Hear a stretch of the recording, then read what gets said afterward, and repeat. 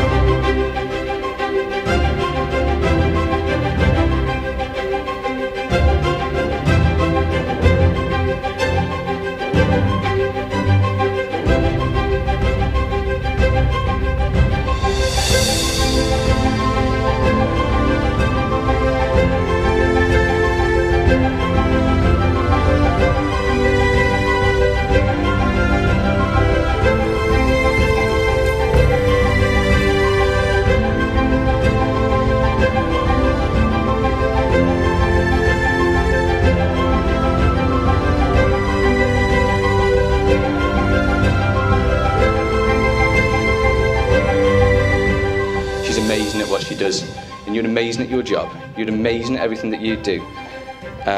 You're a published author, and you need to give yourself far more credit than you do. Okay?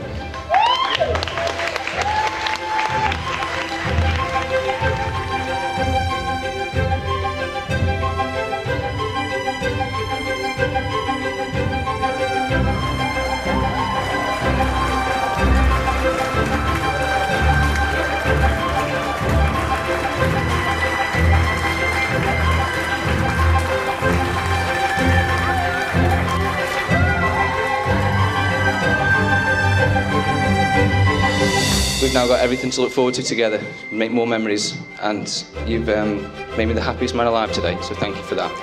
So, can you raise your glasses, please, for the new Mrs. Killeen?